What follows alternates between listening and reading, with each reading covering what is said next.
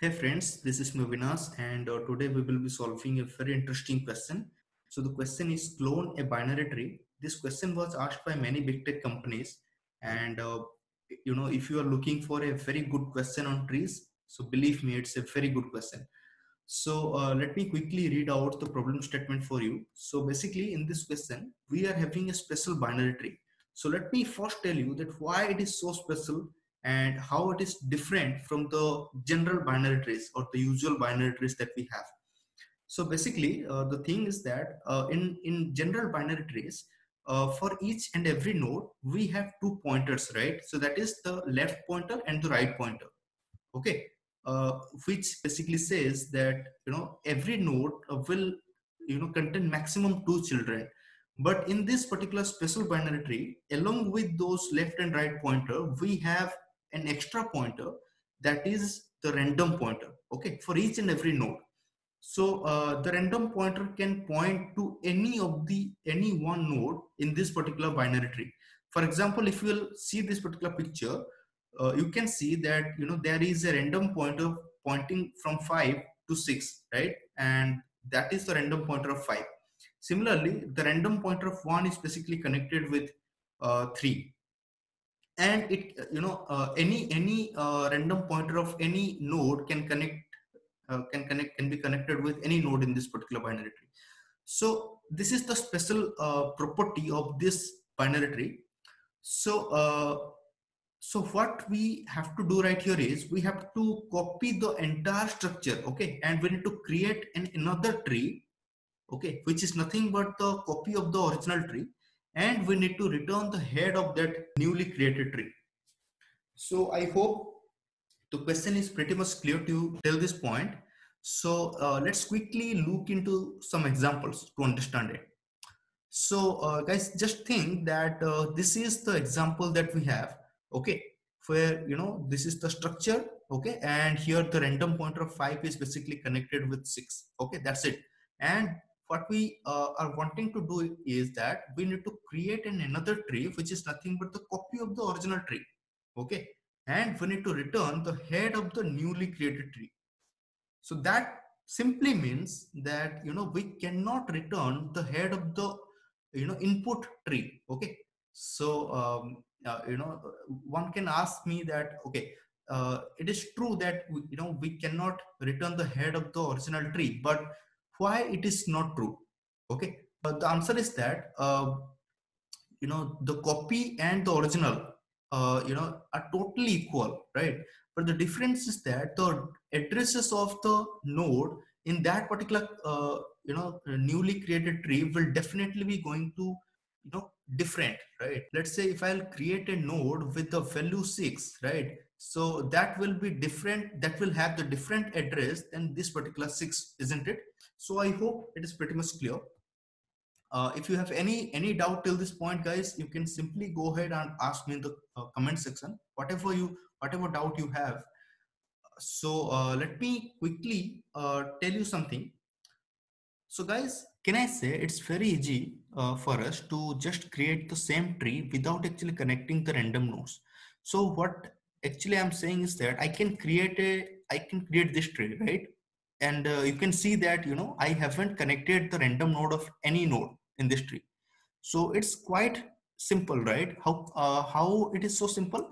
So let me tell you. Suppose that we prefer to traverse in pre-order fashion, right? So in pre-order fashion, we first touch the data, then we go ahead and traverse the or explore the left subtree, and after finishing of the left subtree, we go ahead and explore the right subtree. So in that fashion, what I'll do is whenever I am anywhere in this particular tree, let's say I'm right here, okay. So what I'll do is I'll simply go ahead and create a new node with the same value, okay, and for its left and right, I'll recursively build this tree, right, by just creating new nodes.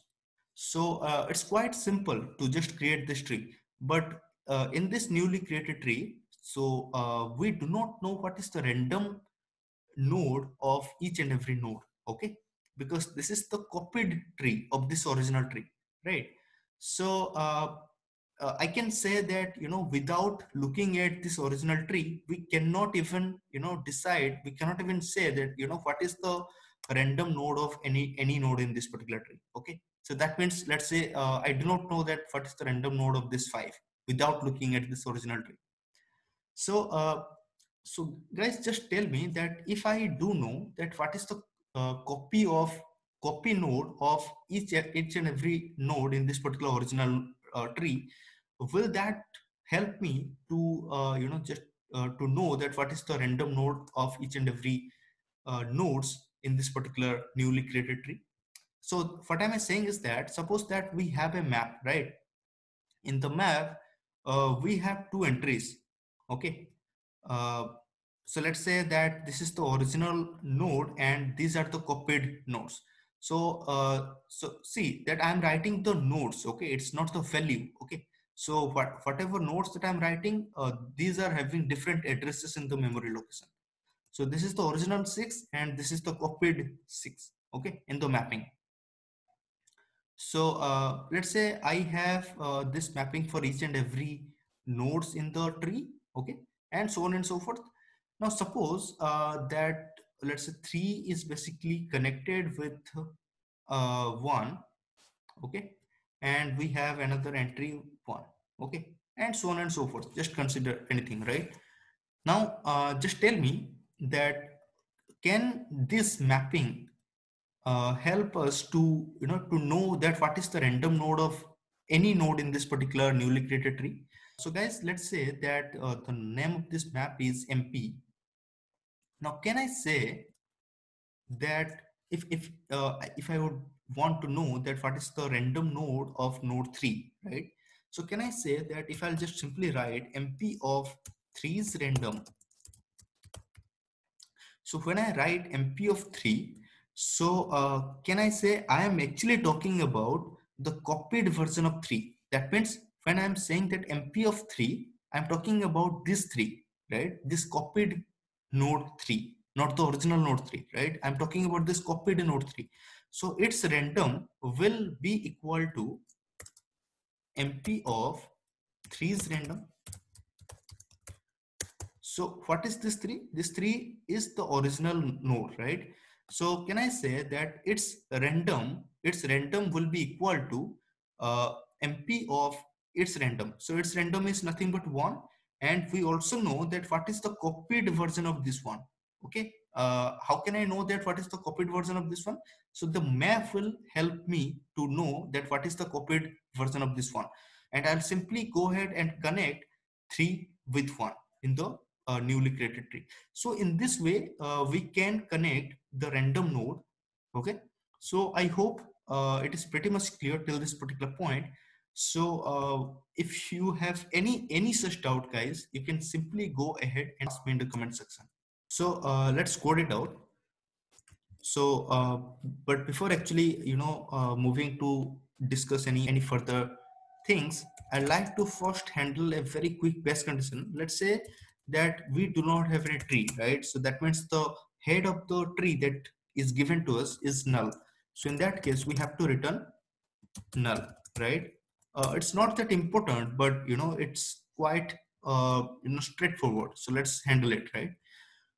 Perfect. So right here, let's, you know, just declare our map, okay, which will be containing you know, the key value as the original versus the newly created tree. Let's call it MP. Now let's first create the, you know, the copied tree without having the you know, the random pointers connected with anything, right? So let's say that we have a function which will get us the head of the, you know, copied tree, which doesn't have any random pointer connected with anything, right? So let's say that the root of that particular copied tree is nothing but root, right? And the function is, let's say, you know, get root of copied tree, right? And it will have the tree, and let's say we have passed the MP right here. So now let's quickly implement this function.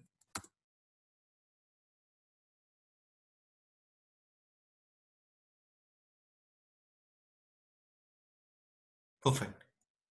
So guys, as we are going to write a recursive function, we first have to handle some best condition. So a very good best condition is that suppose there is no root, or the root that I'm currently referring to is null, right? In this case, we can simply return null, right? Perfect. Now, let's say that we have adopted the pre-order traversal to traverse the entire tree. So in this case, what I'll do is I'll simply store, uh, you know, see, in the key portion, I have to store the original node, right? Which is the root, right? But in the value, what I'll have to do is I'll have to create the new node, which is having the same value of the original node, right?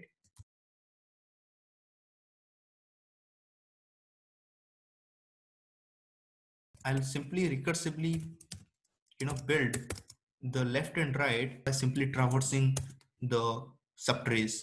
Okay.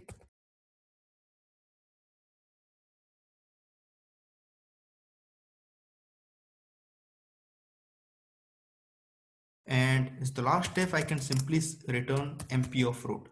So in this way, guys, we will have the root of the copied tree, and see, we haven't connected any random node of the copied tree, right? But we cannot return directly root to this function because it is not the answer yet, right? So first of all, we have to connect the random nodes.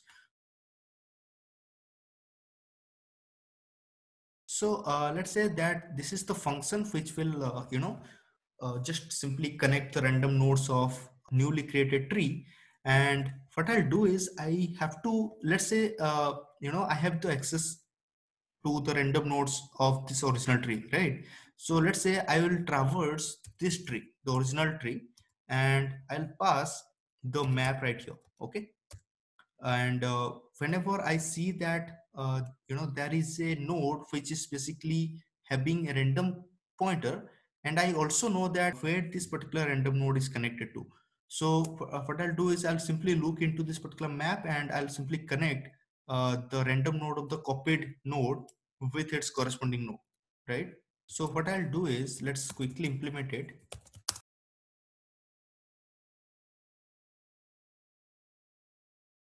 All right. Perfect. So so let's quickly write the base condition. If there is no root, and since it's the void type, we'll simply go ahead and return back. Okay. Since I'm just traversing the original tree, we have the access to the random node of any node in this particular tree, right? So what I'll do is I'll simply apply the rule that we have discussed in this example. So what we will do is we know that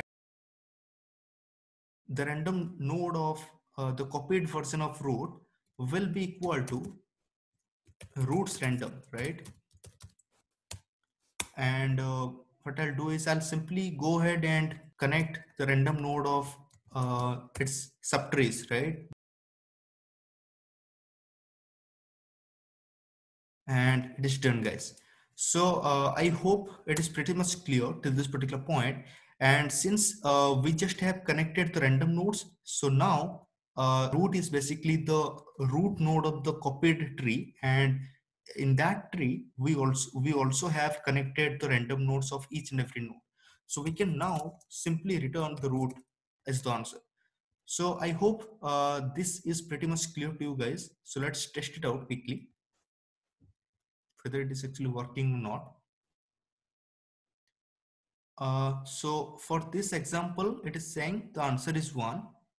We have successfully cloned it. So now let's submit it to see if the solution works or not. And it worked.